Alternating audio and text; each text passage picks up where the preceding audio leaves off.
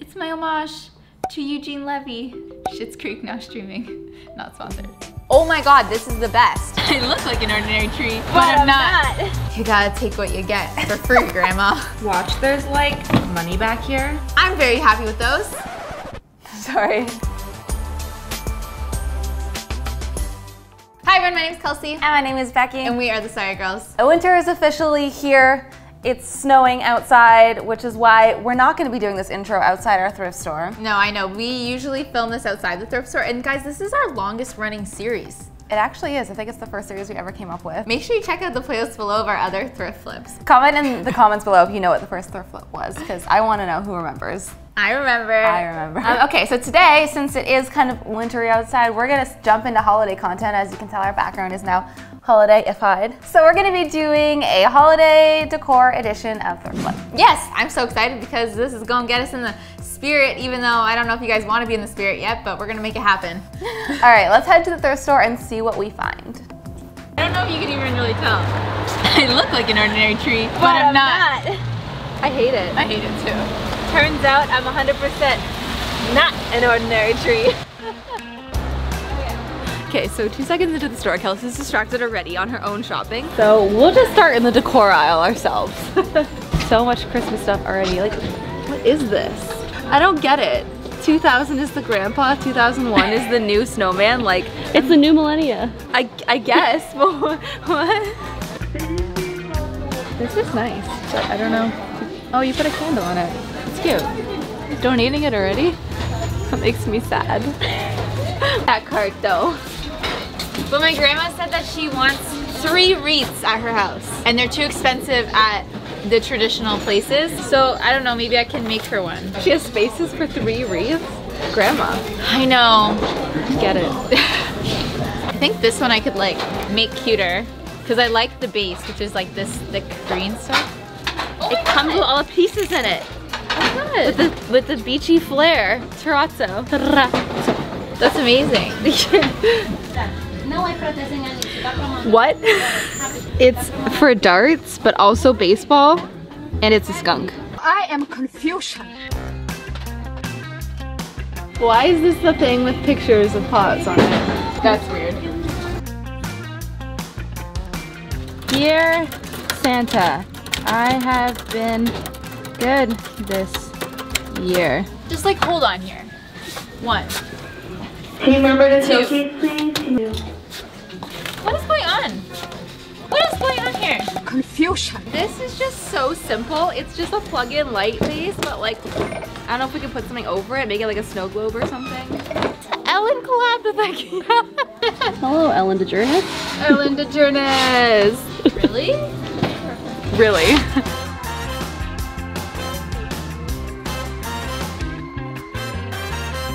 All right, we are back with a pretty good haul that I'm very excited about. Yeah, we got some really cool things. I guess you want to start us off with what you found? Sure, well, I picked up 3 wreaths because my grandma recently voiced that she wants some wreaths for the house, but they are very expensive if you want to buy them new at the craft store or at a decor store. They can be over $100. So these range from like $5 to $10, and my goal is to turn these 3 wreaths into something that look like a set together, and this is going to be my main inspo because I actually really like the way this one is already. I'm not going to do much to it. This is the most wholesome DIY request. Grandma wants some wreaths, so I'm gonna upcycle her some. I know, hopefully she's into them because I know she wanted larger wreaths, but these were the ones that were the nicest and kind of like work together, so you gotta take what you get for free, Grandma. This was the last thing that we found on the way out, but I'm gonna talk about it just because it's here and it's large and in charge. This is a wall clock, I think, or part of one.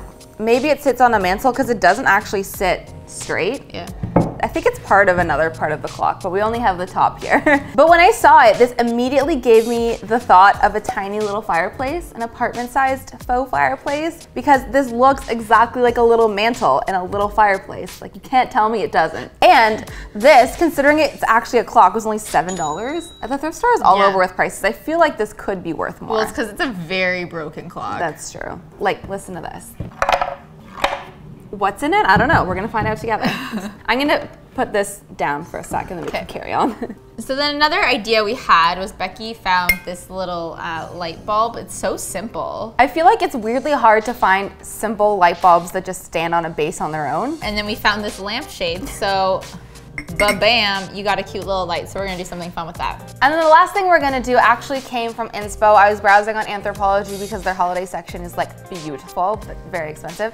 And they had really quirky animal inspired stocking holders. And I thought that could be fun. Like it feels like a thrift store upcycle. So we went to the kind of knick-knack aisle, which is not an aisle we shop in that often, but I always knew there'd be a day where we need the things in those aisles, and that's today.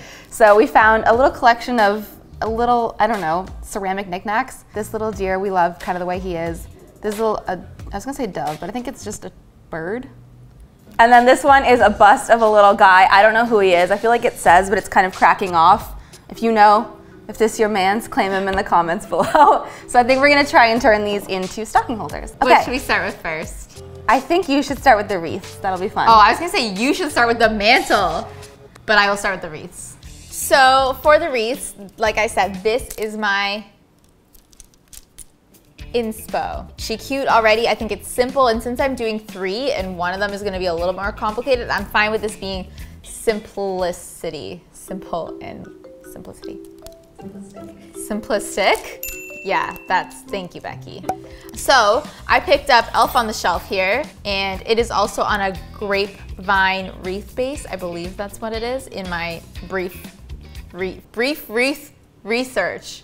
Wow, tongue twister. So I'm going to take off Mr. Elf and add some berries I picked up from the craft store to make it look like this one, twinsies. This would be an inside joke, but you could do it. No, Kelsey. Why is Kelsey always destroying the creatures, animals? Sorry, buddy. Oh, it falling off. No, Kelsey. I'm actually going to leave on half of these little pine needles because I think it's kind of nice to bring in some green, and I will use the other ones that I'm taking off on the other wreath to make them match. Next up, I'm going to start weaving on the holly berries. Since they have a wire stem, it's really easy to attach them. And I'm using a couple of sprigs to go around the entire wreath, and I'm even alternating directions as well to make it look natural.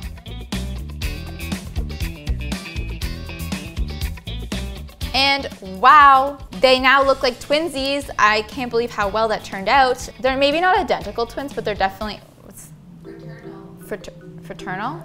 Maternal? Fraternal? I'm Googling it. Please let me know. Don't put this in the video. Fraternal, F-R-A. 2 ordinary siblings happen to be born at the same time. They may not be identical twins, but I would definitely say that they're fraternal twins. From Mama Kelsey. Whoa, weird. Ew. Wait, hold up. Speaking of Mama, this is the real Mama. This is the one that is the larger one, and if I'm knowing Grandma's vision, this will be like maybe more of a main center one when these are the supplementary wreaths. So my first step for this guy is to take off all of these berries, even though obviously we're going with the whole berry thing. These are like nasty foam berries and rocket candy, and I need to take it all off. I might keep the red roses though. They're cute. So I'm going to take off all of these ugly foam berries and the rock candy. Really gross. Becky's favorite. No, no.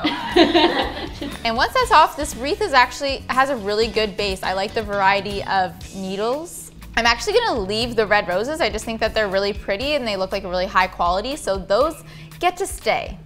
I'm going to take some more of the red berries that I used for the other wreath and add that in, coming out from the roses, because I'm actually going to be doing a side accent wreath where the majority of it comes from the side. I mean, low-key, Grandma might hang this upside down. I don't really have control over that. But in my vision, the roses are on the side. I layered in a bunch of berries using the stems to wrap themselves, and you can even use some floral wire to also hold things in place. Once I had something that I was liking, I brought in some pine cones and attach those underneath the roses. So this is my final wreath and I really, really like it. And best of all is that it has its little babies that I think match so perfectly. They're not like all the same. They're very complementary, same family. I think this was an absolute huge success, and what a savings for Grandma. Hope you like it, Grandma.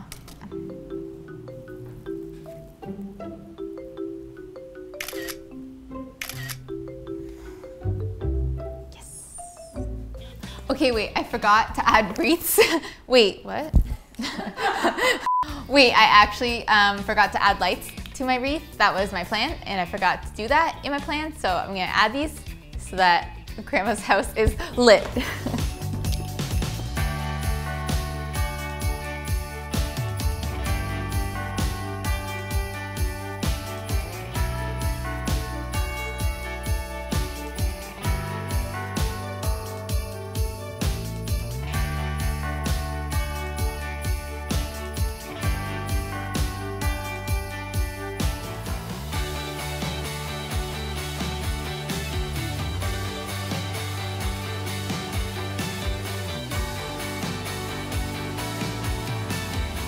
So next up, we're gonna tackle this clock that we want to turn into a tiny little apartment-sized faux fireplace mantle, because as the story goes, Santa needs a fireplace to come into your house through. And if you don't have one, we can make one today with this. So as it currently is, it's currently a clock, but it's broken. So my first step is gonna be to try and take apart the clock, and I'm hoping that behind it is a similar space to what's going on down here. Watch, there's like money back here. Imagine. Oh. What?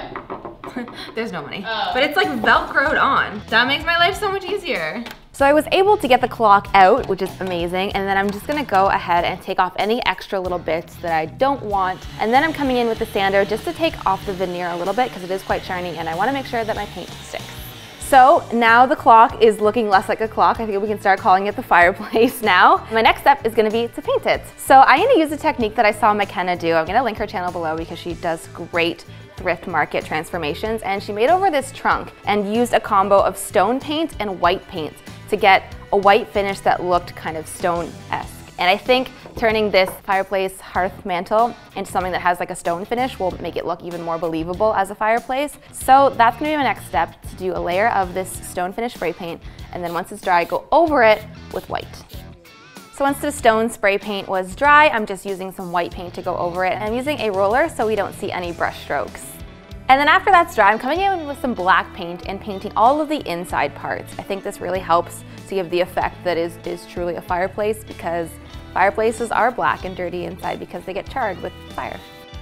And then once all the paint was dry, the very last step is to go and add some keyhole hanging hardware to the back so that we can hang this in a corner.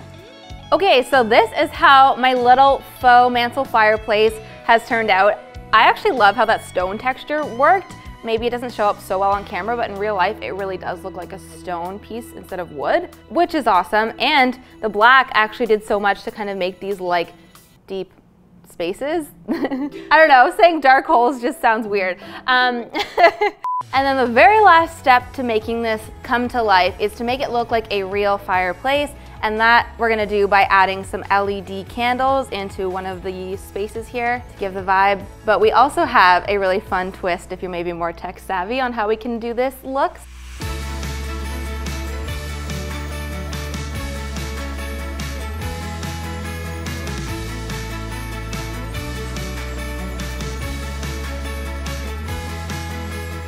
So next up, we're going to tackle the stocking hook decorative pieces. Oh my God, I'm like strangling him, so awkward. The first step is to actually make them all the same color. Luckily, my birdie and my deer are already beige, so I'm going to make up a concoction to make my monsieur here also beige.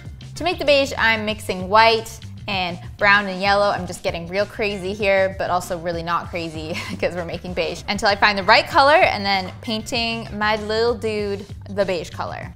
Next up, I'm also going to make a kind of like corally color and green color to match the same colors that are on the deer here. So to do this, I'm using green and white and kind of any other color to make it. Actually, making colors is very difficult. This is what I learned today. Artists are no joke. If you like have an idea of what color you want, it's not easy to get there. But I made my green, I made my pink, my orangey pink, my coral. And then all I have to do is go ahead and paint my little dude. So on my dude, I'm giving him rosy cheeks, I'm making his mustache green, and also filling in his tie. And then because the other two animals have brown eyes, I thought brown eyes might look weird on this human, so I decided to go in with some brown eyebrows. And then on my bird, I decided to paint the beak pink and then the feathers green, just like sporadically.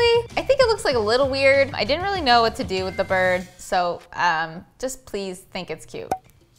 So now with my little guys painted, the next step is to add them to a hook. We need the hook part of the stocking hook. So I got these standard stocking hooks. You just kind of like put them around the mantle and that just makes it so that they don't fall. They're kind of fall proof, I think. Also, just don't put your very full stockings on the mantle. I don't know what you guys put. My mom always puts the full stockings. I mean, Santa Claus always puts the full stockings on the couch. Should I refilm that? We're not kids content. Yeah.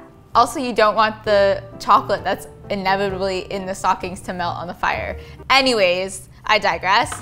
We got these stocking hooks. I'm going to use a 2-part epoxy to glue them to the base. And I'm also going to add some little rubber feet because the extra height that the hook gives them, I want to make that up and make sure that the whole thing isn't wobbly. Oh my God, this is the best because Becky's like, Becky, don't get me even started on how smart this is because how many of you out there buy mantle hooks and then maybe you add to your family, whether that's a pet or a child or a spouse or something, and then all of a sudden you have mix-matched ones. These are mismatched and mix-matched from the beginning. And then if you need to add more, you just go to the thrift store, get your little dude, and then paint it up. It's so smart. I think it's a really good idea and I think they're really cute. Thank you for watching my TED Talk.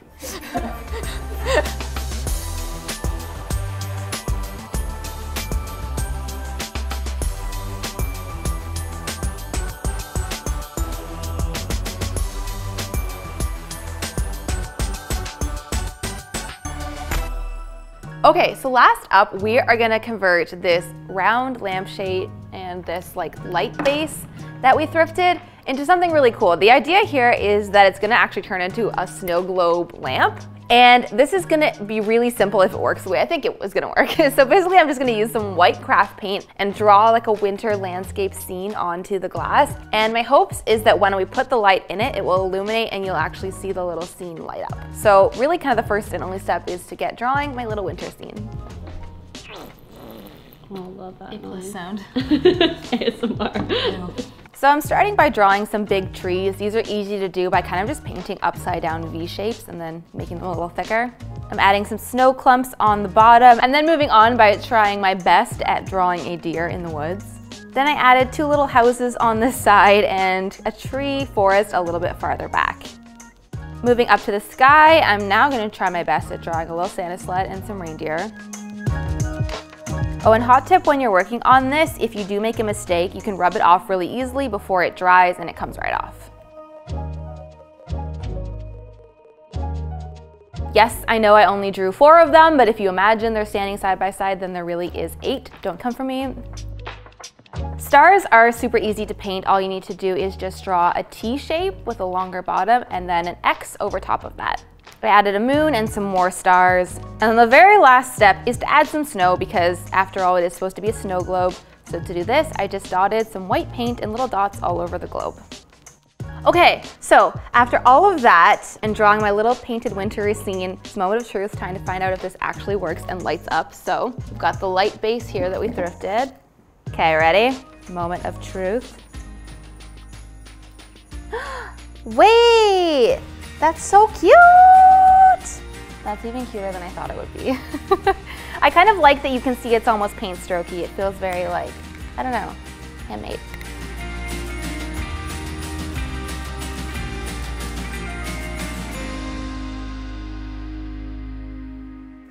I'm very happy with those thrift flips. If you like holiday thrift flips, we've done them in the past and we will link some at the end for you to watch. And make sure you are subscribed because there's gonna be holiday content coming. Holiday coming content, both things. Thanks for watching. See you next time, bye. Bye.